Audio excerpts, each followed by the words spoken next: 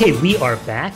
I'm very happy to have on the Goldstein on Gelt Show, Vicki Robin, who is a writer, a speaker, a prolific social innovator, and she's the co-author of an international bestseller called Your Money or Your Life, Transforming Your Relationship with Money and Achieving Financial Independence.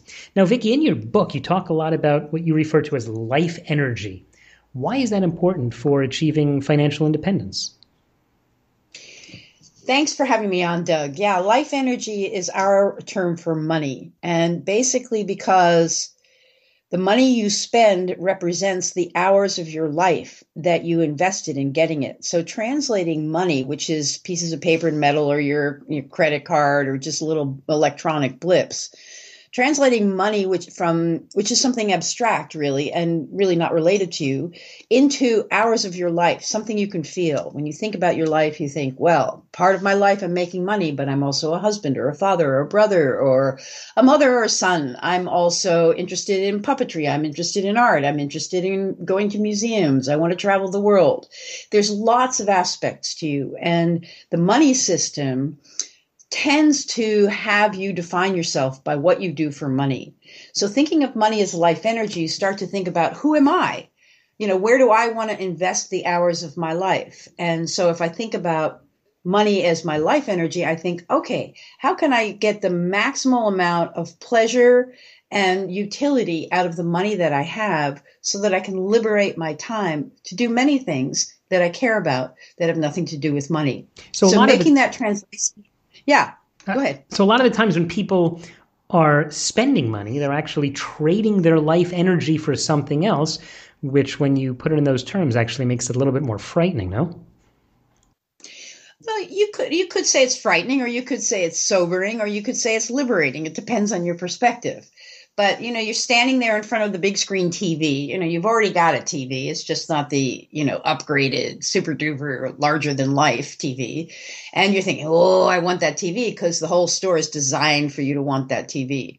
And then you start to think, well, number one, I already have a TV. Number two, given that I'm trading my hours of my life for money and that I don't know, I can't speak in your currency, but let's say in the United States, let's say I'm earning $20 an hour and that's $1,000 TV. Well, that's a lot of hours of my life I'm going to have to invest in that TV. So you think, am I going to get enough pleasure from this TV, from the extra 6 inches of width, to justify the 6 days at work I'm going to have to invest in order to get it? So once you have that translation, it's not scary. It's liberating because you think, well, I already have a TV and those 6 inches are not worth a week or two of my life.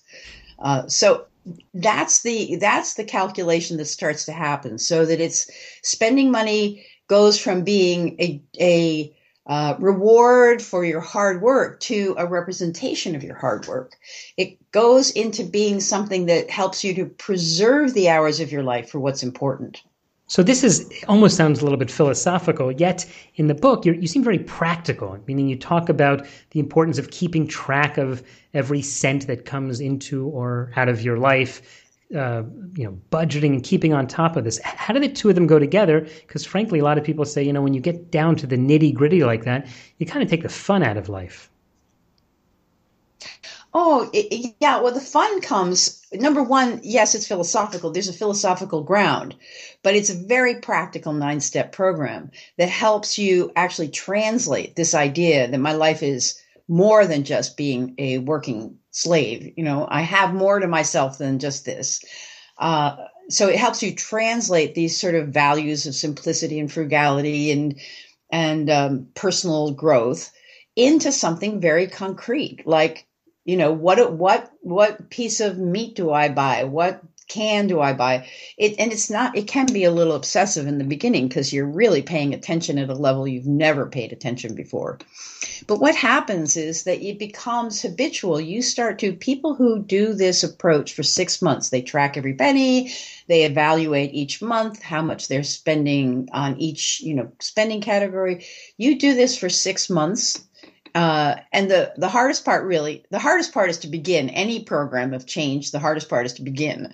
The second hardest part is to set up your system so that you can automatically observe these changes. Within 6 months, people normally drop about 20 to 25% of their expenses. Very often, they don't even know what they used to spend the money on. In other words, that's how much unconsciousness we have about our money. That's amazing how much people can really be overspending and not even notice it. We're talking with Vicki Robin. Right. We're talking with Vicki Robin, who is the author of the international bestseller, Your Money or Your Life. And we've been talking about how the two kind of go together. Vicki, in the second half of our discussion, let's see if we can cover a little bit of what the book is. Now, you mentioned before there are 9 steps. Let's see if we can get through, well, we probably won't even get through one. But if people want to walk away with a concrete step of where they should start, what would you say is the number one step today that people could take towards becoming financially independent?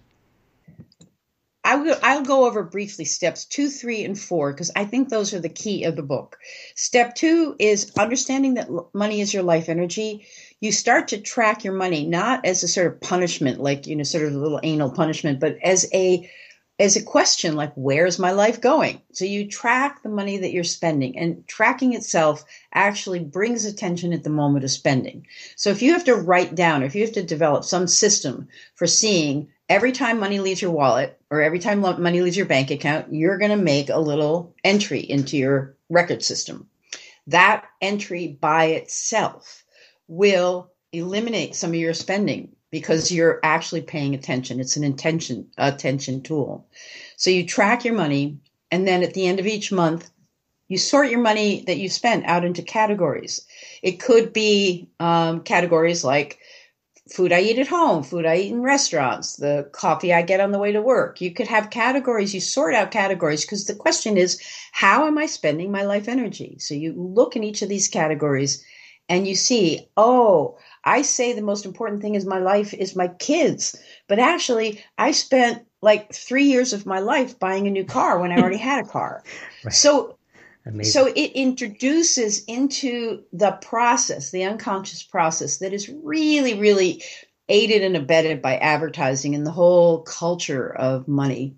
It introduces these questions that are so powerful. So you just ask, am I going to get enough pleasure to make it worth my, 10, 6, 50 hours, 3 years to buy that, whatever. Okay, so that was step number 2.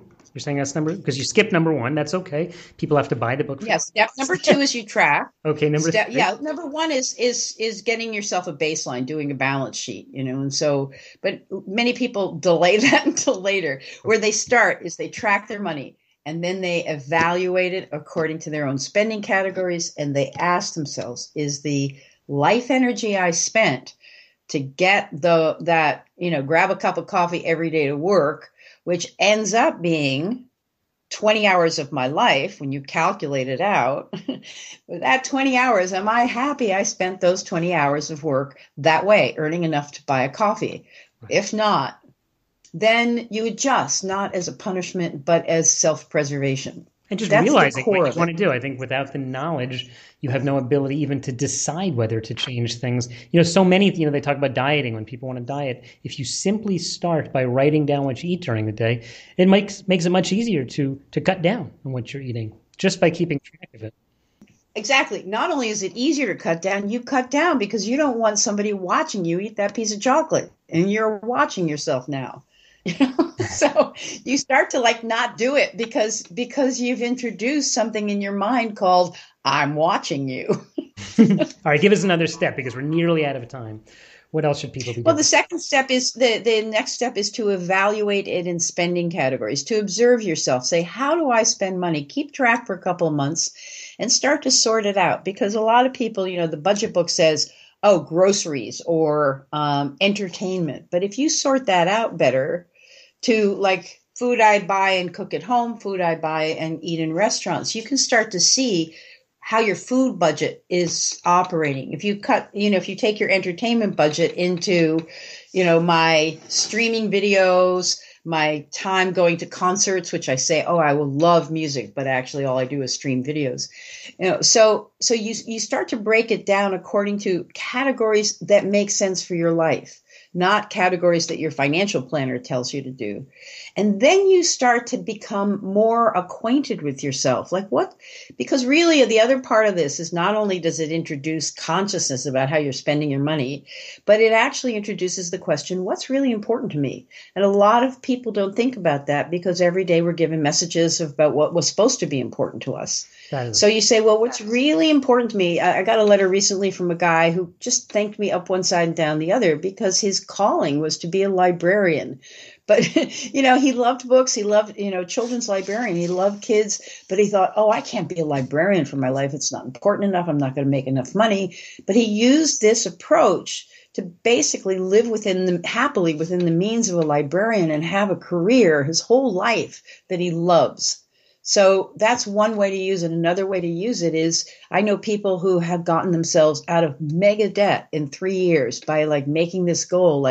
Is this, cup of coffee on the way to work? Would I rather have that or would I rather still be paying off my debt?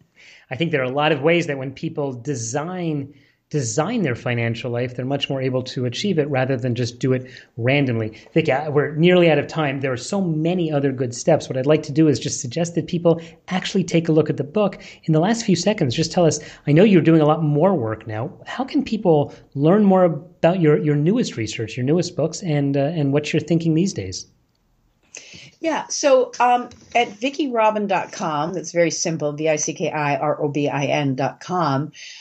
It's where I aggregate everything. It's not like a super up-to-date website, but it's great.